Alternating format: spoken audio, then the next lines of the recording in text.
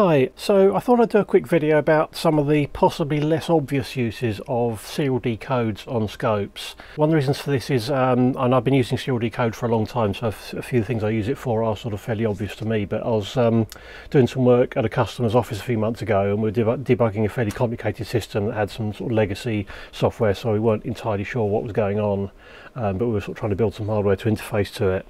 And I sort of just started sort of throwing in some serial debug stuff in there, and sort of the guy I was working with sort of like, oh, that's an unusual use. I've not thought of that, so I thought maybe I'd just cover this. So what I'm demonstrating this on, this is a just a little board. This is something I was messing about with, just really playing with some ideas. Don't really know where it's going. It's a little ring of 64 LEDs. This is actually wired up as an 8x8 matrix, just driven by a couple of shift register chips and a PIC24. So it's receiving data, serial data, and then just displaying it, and you're doing software binary code modulation to get it to get a grayscale on it. So it's a fairly simple system, but there's a few aspects of this that are quite good for illustrating the various different ways of using serial debug. So starting off with the fairly obvious use, I'm sending this a string of image data, and there's a few sort of parameters as well. So this is our incoming received data line, and this is the decode. This is being sent at 100k baud. Incidentally, a lot of people just seem to be stuck to these traditional baud rates like 115.2 and all this sort of stuff, but seeing as almost every serial port these days ends up going to a USB adapter, there really is no sensible, there isn't really good reason to keep using those rates. So I tend to stick to like nice powers of 8 or 10 for sort of things like RS485. I tend to use like 2 or 4 megabaud, that sort of thing. It also means you're less dependent on weird oscillator frequencies and slight errors that you get when you're trying to do those baud rates from a standard oscillator frequency. So basically what we've got here, we've got this sort of frame of 64 bytes of image data, and there's a header there, and then say the image data is starting there, about there I think, and there's a few fixed parameters that I can change. So for example here I'm just sort of adjusting this byte value on the PC.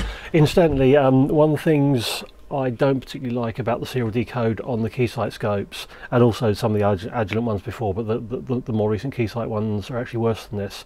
If you actually look at how it displays the data, if you expand that just to show sort of pretty much a whole byte, it is smart enough to align it to show you exactly where the data is. Obviously it's receiving the start bit and then all the data bits, so the decode only knows what that value is when it hits there, but it is actually sort of effectively back annotating it to show exactly whereabouts it's decoding, which is quite good. I've seen some decoders that don't do that quite as well.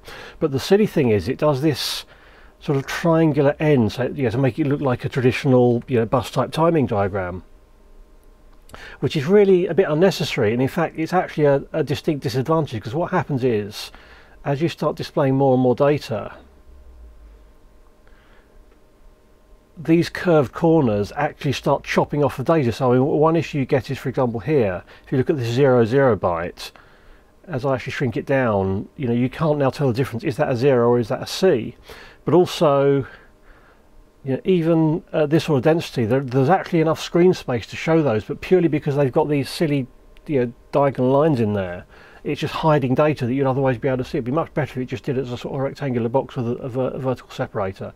They could probably also use a slightly smaller font size. Say my old MSO 6034, that had a slightly higher res screen, and that did use slightly smaller characters, but it did stuff from the same issue about this bus thing, but that's a minor irritation. But now when you're debugging particularly real-time systems and interrupt code, conventional debuggers really fall flat, because they involve stopping the system, and of course you just can't do that. So if you've done any of this sort of work, you're probably fairly familiar with this technique. So what I've done here is I've just made it toggle a spare IO pin whenever it receives a character, so you can actually then see the fact that it is receiving characters, it's not missing any out, so you get like an immediately sort of time correlated debug information. You can also see, for example, this is actually doing the serial receive in foreground mode, so you can see we've got a bit of time jitter there based on whereabouts in the loop it is when it detects it. So this is a very useful technique for getting relative timing information, especially when you're doing things like debugging interrupt code and so on, and I'm sure it's a very common technique. Obviously that has limitations. Firstly, you need to have a spare IO pin, and you can sort of generally only show sort of one thing at once. Quite often you want to show more than just all this is really saying is I'm here. What you quite often want to know is, well, I'm here, but you maybe want to actually get some visibility into other parts of the system. As you've got serial decode, what you can do is instead of just toggling an I/O line, you can throw data out of a UART transmit pin. Now in this case I'm running at the same baud rate, so this is again still debugging a serial stream, but it really needn't be. This is sort of a very general purpose technique, and I'll go on to that in a second. So what I'm doing now is whenever I receive a byte, I'm transmitting it's taking that data and it's sticking into a receive buffer. What I'm now doing is I'm transmitting the pointer into that buffer, so we can see our incoming data. But what we can see on this second stream, let's flip these the other way around so they're the right way around on screen. This second thing is telling me where in that buffer that data is going. So obviously that's potentially very useful information. It also tells me, for example, that it's stopping at the right place, we're getting the right number of bytes in there. So that's a sort of very simple example. But yeah, this same technique works on systems that just aren't even using serial at all. If we now take a look at the interrupt timing for the display stuff, we can see that exactly the same technique can be used to provide useful insight into what's going on in real time, correlated with other, for example, let's say an input signal, something like that. Right, so let's take a look at something that's completely non-comms related and see how the serial bus decode can actually really help us producing debug data. This is doing some intensity modulation to get grayscaling on the LEDs, and it's an 8x8 multiplex, so it's 8 rows and 8 columns. So what we're seeing here is this is the enable signal for the drivers, so that it outputs all the most significant bits, enables it for this amount of time. Then the next lower bits then enables it for half the time, so that within those pulses we end up with, by the end of this, we've turned the LEDs on the number of bit times that we want, depending on the required intensity. And what this bottom trace is showing is the interrupt. What I've done is I just added a flag that sets this line high whenever it's inside the interrupt code. So what happens is our row timer sets off an interrupt, and within this interrupt we do a certain amount of setting up, so it's sort of moderately long time. It's about let's say about 10 microseconds. And then basically uses the output compare hardware to generate this pulse length, and then when it's finished it generates an interrupt, and that interrupt then sets up the next length. So whenever this is high, we're inside an interrupt routine. Again, this is a fairly common way of debugging this stuff, because this thing is happening in real time. You can't just be sort of printing stuff to a terminal or anything. You've got to really see exactly what's going on. We've actually got two interrupts going on here. We've got the row interrupt here and this compare interrupt happening here. But for convenience, I've just used the same pin to indicate both interrupts. Now, obviously, we could use different pins to show the different interrupts. But also, again, all we're saying is, I am here. Now, what we may want to do is get a bit more information out of it. So what I've done now is I've set up another channel on the UART transmitter, and what this is doing, this is actually outputting the row number that it's currently working on. So if we now turn the serial decode on, we can now see, this is cycling through because this is triggering sort of on roughly every other row, because we've got some trigger hold off going on. If I just turn that hold off down, we should then see we're now triggering on every row. So when we stop, we can actually see, not only is this row data, but we know which row it is. And obviously this is running through a cycle of 8. And again, what we can do is, this is also handy for triggering, in that, well, okay, we've now got a row number, so what we can actually now do is set up a trigger on the serial thing, so we can now trigger data is equal 0. So what this will do now, what we're doing now is we're actually triggering only on row 0, so we can actually now see our whole cycle of 8 displays, but it's all in the same place. And of course we can actually now start to show sort of more complex data. So for each frame it's actually outputting data from a buffer of pre-calculated values to handle the grayscale modulation. So now what I'm doing is, on each row I'm now actually sending the pointer to that buffer. So let's say our display is looking garbled and we want to figure out what's going on. We can now see where it's actually getting the data from in each row. Instead you'll see that's going 9 rather than 8, because we're actually doing 9 bits of grayscaling here. So it's actually doing 9 of these pulses on each row, which is why that's saying 9, 1, 2, and slightly less obvious value. So now we can see that for each row, where's that data coming from?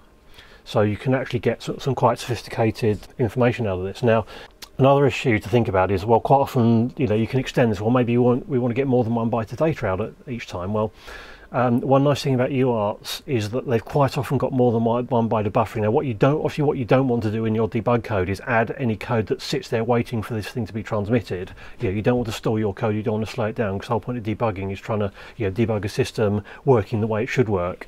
So you don't do the traditional, send it to the UART and then wait for the UART to be ready. You just throw it at the UART and hope it's fast enough. And obviously, you arrange so that it is. But even on an 8-bit micro, there's generally 2 bytes of buffering. If you send a byte to the UART, that generally starts transmitting, and it's usually got a second register, so you can typically throw 2 bytes at it, and it will display both of those 2 bytes.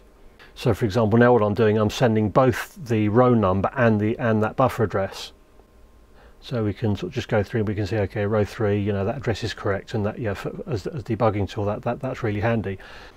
And as you get to 16 and 32-bit micros, they've quite often got FIFOs on the UART, so you can typically send between 8 and 16 bytes without having to do any handshaking.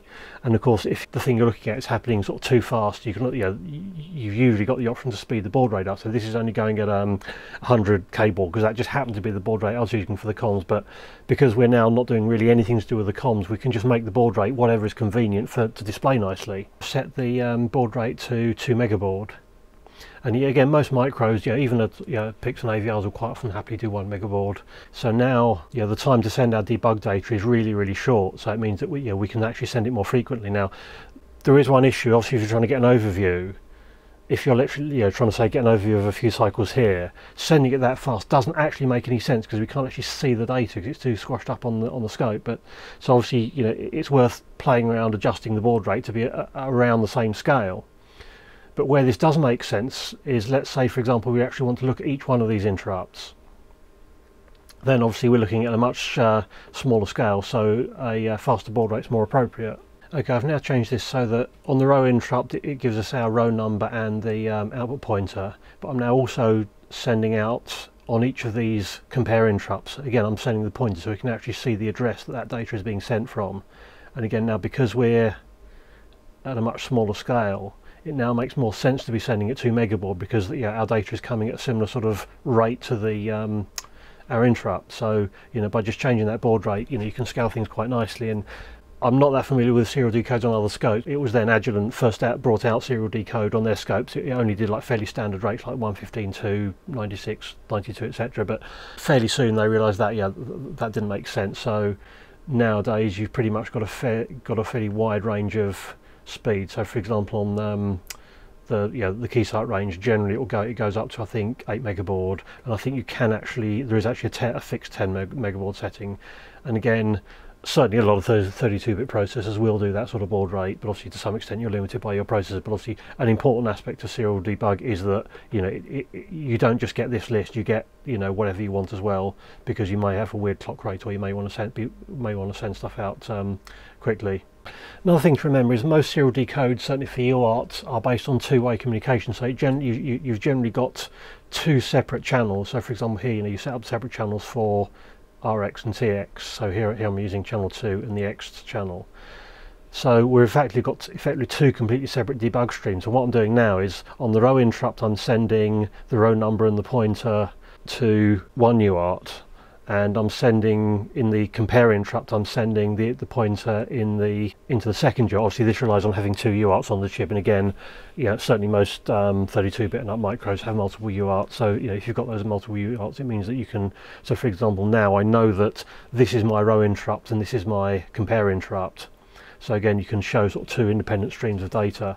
On this scope, it's only got 1 decode channel, so they both have to be at the same baud rate. On the 3000X series, you can actually set up 2 decodes running at different baud rates, which can sometimes be handy. So we could actually set this up so that we actually we could actually scale these to be more sensible. So we could zoom in on things and have both of them appear at sensible width. But even with, obviously this applies to any scope that has a serial decode, but also there's quite a lot of the low-cost logic analyzers also have serial decode. So this technique applies to all of those. In that, basically, don't just think about serial decode as a way of decoding serial protocols. Thinking about it, I can do like a real-time printf onto my scope trace and see exactly what things are in hard real time, which is, I think I probably use it for this more than I use it for serial comms decoding. It's just so useful. Now, of course, you might not have a spare UART available, and there's a couple of ways around this. One simple way is you can just do a very simple bit bashed UART. Again, if you're outputting at, say, 1 or 2 megabaud, yeah, just a very tight loop. You can quite easily get sort of 1 to 2 megabaud as long as you've got fairly consistent timing and you're not getting interrupted. The other option is to use SPI instead of UART. There's advantages and disadvantages. The nice thing about SPI is it's self-clocking. So let's say, for example, you're spitting data out of a foreground task. It doesn't matter if you're getting interrupted, because okay, it will take longer for that SPI value to come out, but it will still be correct. With hardware SPI, obviously it's simple. You may have a spare SPI port available you can just use, no problem. If you don't have the hardware, if maybe you're using a really low-end micro, or you just don't have the resources available, you can do a software bit bash SPI, and that will work just fine. So here I'm just using a simple software SPI, like 6 lines of code, and that's spitting out 16 bits. One nice thing about SPI is that quite often they support other than 8-bit words. So here I'm actually sending 16 bits, and to minimise the number of lines I'm just using clock and data. The framing, I'm using the timeout. Now again, I don't know how commonly implemented this is on other scopes, but basically, as well as using a chip select to decide how long the frame is, on the Keysight ones you can select a clock timeout. So basically it assumes that this is set to like 48 microseconds. So basically 48 microseconds after the last clock, it assumes, okay, that's it, that's the end of our word. Now obviously that's producing quite a large frame on screen. I'm just transmitting an incrementing 16-bit number here instantly. But if obviously I could just change that and trim that down. So as I reduce that timeout, you can see it knows that how big the word is. But so the nice thing about SPI, if you have to do something bit bashed, if you don't have the hardware peripherals, I'm now sort of sending some data that's actually causing this process to get interrupted. So you can see the actual time is jittering, because sometimes partway through sending this we're getting interrupted and it's taking longer. But even when that's happening, we're always getting the right number of clocks, and this information is always correct. So that wouldn't be the case if we were doing a bit bashed UART. Obviously it's not an issue for using a hardware peripheral, but say it's purely if you're having to bit bash it because you're out of resources, then that's another good way. Obviously with SPI you're using an extra channel both on the your micro and also on the scope, but it's just an alternative way. But yeah, UART will be the normal way of doing it, unless you don't have a physical UART to use. So I hope anyone that hadn't previously thought of that is sort of now realises that serial decode is not just about comms. It's a general purpose debugging tool. Even if you're not even doing hardware, it's like real-time printf down to the last few microseconds. Visibility and debugging is all about visibility, really. Figuring out exactly what your system's doing, why it's doing it. And there's tons more examples. I mean, one example I thought of that it's not actually applicable to PICs but other processors. For example, let's say you've got a situation where an interrupt causes a crash once in a blue moon. What you could do, for example, is your interrupt code could maybe pull the return address off the stack, spit it out the serial port, so that you can see on a scope some sequence of events, and you could actually look at where that interrupt occurred in the main code. You maybe set up a trigger event that triggers when the thing crashes, and you could actually look at the address that it came from, so you can figure out, okay, when this interrupt code happens at this point in the main code, that's the problem. And again, just things like verifying that buffer addresses are right, things are coming from the same places, and so on. Just the ability to get numeric data instantaneously from any part of your code is just amazingly useful. And of course serial trigger can be equally useful in that you can often set up conditions. So let's say, for example, you had an interrupt code and you were spitting out an address pointer. Say, for example, you're outputting a buffer pointer, and you can set a trigger, say a greater than trigger. So if, for example, it's that value is going higher than it should do, again you can trigger on that and try and figure out exactly what's going on. And the nice thing about it is, okay, a lot of that stuff you can do in your code, but sometimes that sort of thing, you actually have to put extra bits in the code to do that. Whereas if you're just throwing all this data out, it means you can very quickly select what you're interested in, find out what's going on without having to iterate changing your code. It means that, for example, you're looking for specific values, you can trigger on, and for example, other examples, for example, let's say you've got lots of interrupts going on. Maybe what you could do is you could spit out a byte value to tell at the start of each interrupt code to identify which interrupt code is executing. And again, you just see an immediate display, which interrupt is happening when, and again you could trigger on a specific interrupt and really get straight into what you actually want to see. So it can be a real massive time saver.